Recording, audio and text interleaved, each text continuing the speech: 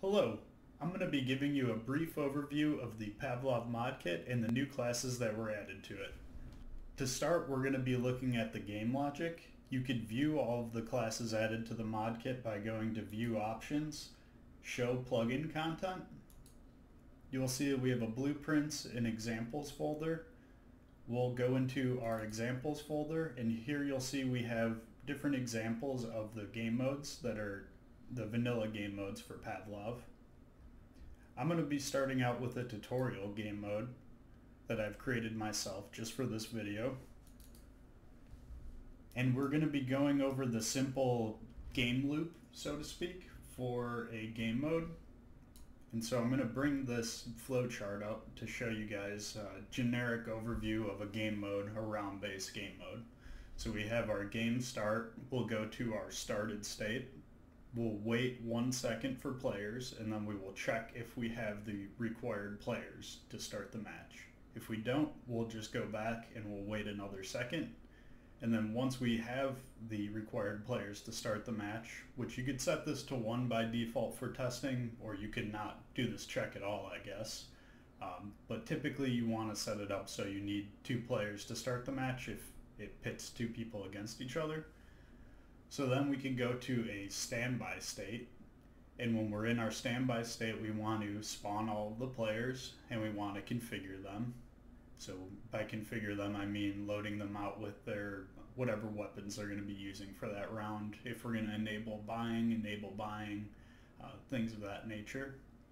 Next we'll wait for the players to buy and etc. as I mentioned. It'll go to a match started state after that.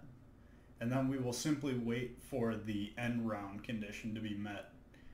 This can either be the timer being triggered for the round, or it could be when one team is dead, the first person to die, whatever you want it to be. If it's not met, we're just going to continue waiting, right? This will be event-based. We're not going to check this over and over again, so we'll know typically when it's ended. But say we hit the timer, then it'll trigger this. So then after that we'll move to our end round state, and then we will say, is our match condition met? Do we want to go back to the lobby, or if it's a custom server, do we want to rotate to the next map? If we do, then we'll rotate to the next map or go back to the lobby. If not, then we'll start this whole thing over again. So that's just a generic game mode. I think one of the most basic game modes that you can make. But it's sort of what I'm going to be showing here. So let's go ahead and take a look. To start, we have some events laid out already. The way I got access to these events, I could go ahead and delete one, is we go over here to our functions, and we're going to override on round state changed. So now that we've got this function, we want to know what the new state is.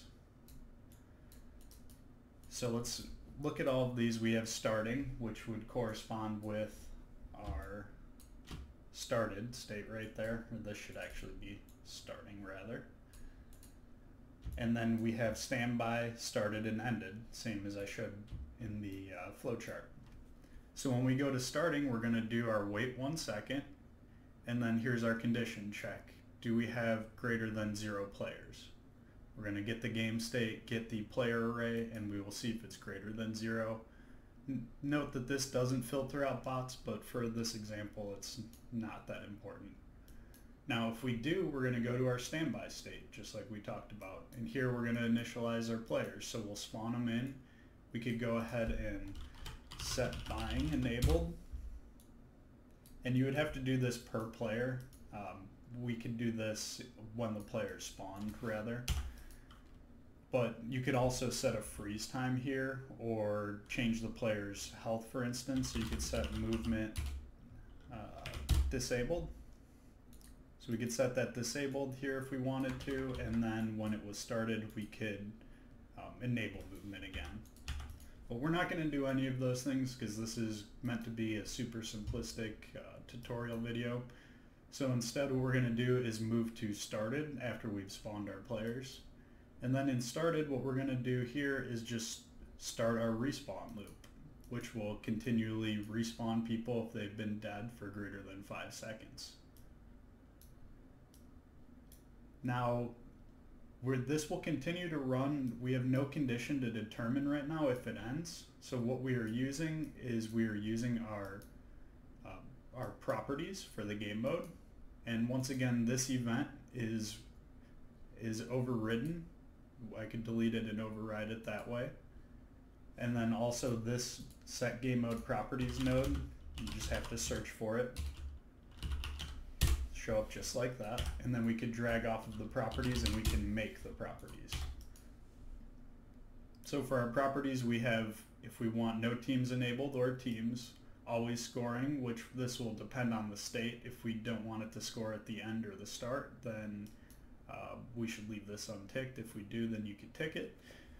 If we want to force no scoring, so we want to calculate all of our scoring manually, our max cash, our cash kill reward, cash kill penalty, and then increment team score for team-based modes whenever someone kills. If you wanted to score everything manually, once again, just go ahead and tick force no scoring. Auto respawn, which I would suggest creating your own respawn loop. As you saw right here, it's as simplistic as this respawn loop right here. We just set a timer and we loop through all the players in the player array. We check if they're dead, and then we get their spawn transform and spawn them. Now we could also look at the keep bodies tick mark. You could use this if you would like to keep the bodies alive in the level, or keep them from destroying in the level, I should say. Sorry. And then keep pawn if alive. This will respawn the pawn or move them back to their starting point if you call spawn and possess pawns at the end of a round. Then we have our inactivity threshold. This will clean up items that are inactive past these threshold limits. And then we have dynamic spawns, which I would highly suggest checking this as well. It will check the spawn point to make sure no one's close by. And then also we have spawn ghost on login, which I would also recommend checking this as well by default. And then lastly, the round state, which is what determines when our game mode is going to go from started to ended. So that's set to 900 seconds. So then once that is complete and the 900 seconds are up, we're going to go through and we're going to clear our respawn timer handle. And then we're just going to delay a little bit to give everyone a second to relax, and then we will set it back to starting, which will just wait for people again, and then it'll restart the match. Now if we wanted to add our condition for the end match, we could do that right here during ended after the delay. We could check, say, if there's any players left in the match. If this is a community server, more or less this would be a good thing to do. So you could say if it's not a popular match, then let's just go ahead and rotate it. So if this is true, we want to set it to starting, and if this is false, we want to get the game mode, cast to game mode, and then we could set it to end match. And this will kick us back to the lobby, or it will rotate on a custom server. So that should cover the round state transitions and the general game loop. Now we need to go over what happens when a player is spawned, or what happens when a player is killed. How do we set them up with their gear or assign their team? So we have event on player spawned. Once again, you could find this just by selecting the override tab and clicking it in the drop down. This will give us access to the player's status, which has quite a bit of information about the player. From there we could give them cash, we could set their cash, we could set buying enabled, we could give them items, spawn attachments, and set their vitality. You could do quite a bit more than this, but this is just a brief explanation of the major things that you would need to do. So you could see we're spawning them with a deagle, a knife, we're giving their deagle an ACOG, and we're giving them basically full armor and a helmet. I would highly recommend that you collapse all of your logic for on-player spawn down to a function. So you could do that by highlighting it all, right-clicking, and collapse to a function. This will more or less guarantee that it runs in a frame and the call doesn't get skipped for whatever reason if a lot of people are spawning at the same time, which will tend to happen in between round transitions. I would highly recommend not including any delays inside of your player spawned. So we'll just call this player spawn. And now we could look at player killed as well. Or sorry, that's zombie killed. It's over here, player killed. We have the player status that was killed. We have the killer's player state, which you could get their player status from if you'd like. We have if it was a headshot, and then the killed by item ID. We're not going to be doing anything for this example, but you could base your round conditions off of if everyone's dead for that round, or you can base it off of a certain number of kills required for the round, or whatever sort of condition you'd like. We also have on round begin and on round end, which currently for this simplistic game mode example we're not using, as well as on player left and join server, which once again we won't be using, and on custom archon commands. I will cover this in a later video that goes over some of the more advanced topics. Now we could take a quick look at some of the defaults that we have as well as the functions. We have a definition in our class defaults. This needs to be set if you're going to be using the game logic. And how you get the definition is you create a UGC by going up to Window, Pavlov Workshop, and then you would create new, and that would create a definition file for you. Note that any content that you're adding has to be inside the UGC folder that it creates. So you would link to that, and you would set your general settings for the mod or map itself within the definition. I'll cover that briefly in a later video. Now there's also the global info class and player info class and the player proxy class. If you're creating a custom game mode, you can use these classes, and they basically are wrappers for the player pawn, the player state, and then the game state.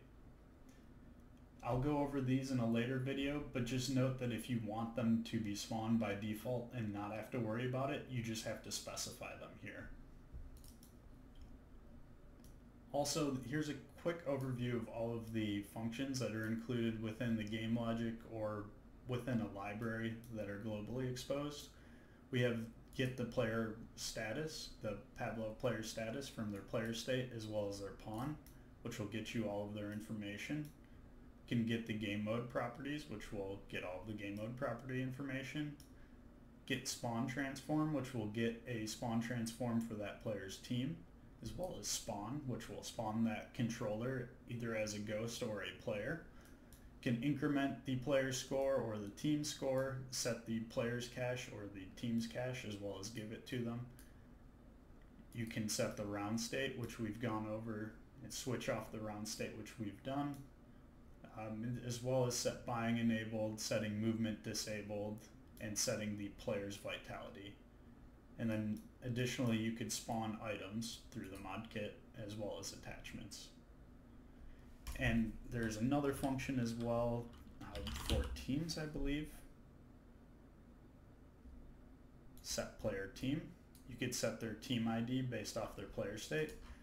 Typically, I would probably do that either after they died or in between rounds if you were changing teams. You could do it when they spawned as well, right before you were to spawn them inside the loop, determine if they needed to be on a different team, and then place them on that team and then spawn them. Next, we have some of the helper library functions. You can get the moderators or the whitelist if it's a community server. You can check if it's a community server or if it's running on a lobby. You can get the game logic, which would be this class that we're in, the global info, which we'll cover in a future video.